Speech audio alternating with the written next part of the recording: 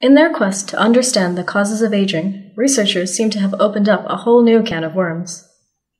Research conducted by Dr. Sigfrid Hakimi indicates that roundworms exposed to large amounts of chemicals called free radicals live significantly longer lives.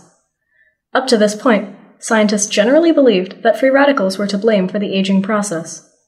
Free radicals are highly reactive, causing cells to gradually break down over time.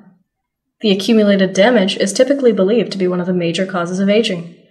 Antioxidants, chemicals that can counteract free radicals, are often hailed as a way to slow down the aging process. However, new research has turned conventional thinking on its head. In his experiments, Dr. Hakimi bred roundworms that produced a particularly potent free radical known as superoxide. To his surprise, the engineered worms lived more than 30% longer than normal worms. Furthermore, treating the modified worms with antioxidants actually prevented the increase in lifespan. In a follow-up experiment, Dr. Hakimi exposed normal worms to a chemical that caused them to produce large amounts of free radicals. The worms exposed to the chemical lived almost 60% longer than the worms that were not exposed.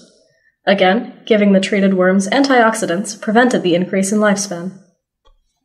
These surprisingly long-lived roundworms are causing researchers to rethink their theories about aging.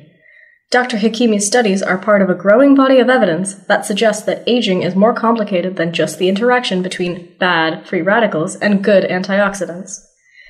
In the case of these genetically modified worms, there seem to be other factors at play. No word yet on whether these worms are any better at avoiding early birds.